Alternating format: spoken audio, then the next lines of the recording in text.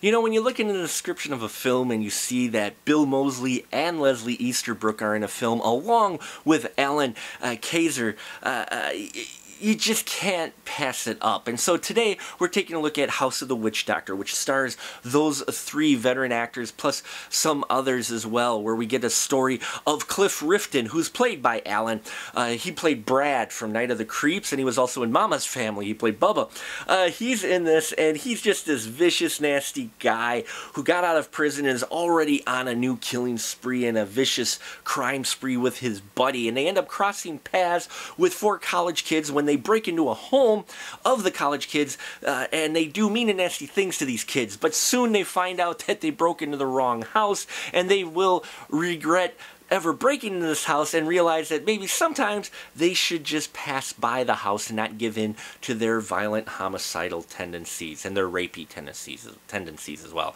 Yes, folks, this film has some extreme scenes in it, but let me tell you, it was a lot of fun. I tell you, the screenplay, which was written by Devin Mikolis, who also directed this is his first feature, and he did really well with this.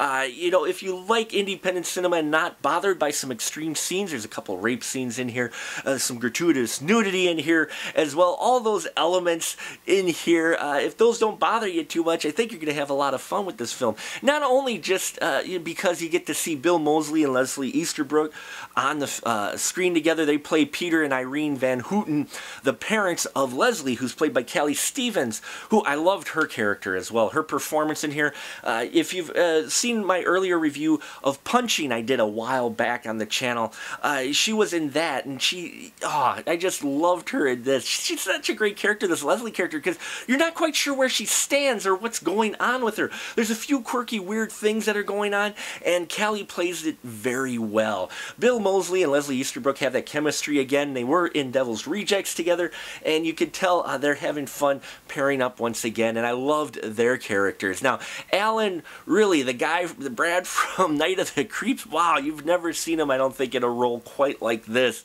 doing some really nasty scenes. I will say a couple scenes did make me feel uncomfortable, which isn't necessarily a bad thing, but that may turn some people off to this film. But the story in this film, really, with the twists that they have, especially as it plays out near the end, really surprised me. I will have to say, I was actually surprised at a couple of points in the film I didn't see coming. I thought I saw most of it coming, but they surprised me, which is a good thing. You always want surprises in a film, especially films like this. Production value wise, looks really decent.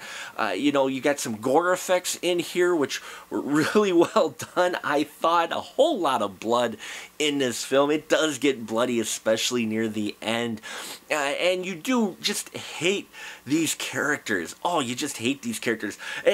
I will say, Dave Willis plays Cliff's buddy Buzz. He is such the epitome of sidekick villain. Just this whole look at everything about him. He wears his wife, this white tank top. He's got the odd teeth and straggly hair. Is all greasy and just very vulgar. And just he is such the sidekick. And I couldn't help but laugh a few times at him, even though they were doing some disturbing scenes. So maybe that just means I gotta go talk to my therapist again. I don't know, but let me tell you, House of the Witchdoctor is worth a watch, especially if you're a fan of Bill Moseley, Leslie Easterbrook, and Allan. Definitely check it out. It's an interesting story. It was a fun story, and if you're looking for some horror to watch on Instant View on Netflix, just flip through, choose that, and I don't think you'll be disappointed. If you have seen House of the Witchdoctor, again, always give me some feedback. Leave your comments. Love to hear from you guys out there. Growing in subscribers because of you guys. Thank you so much for your support, and as always, till next time, keep that ticket stubby.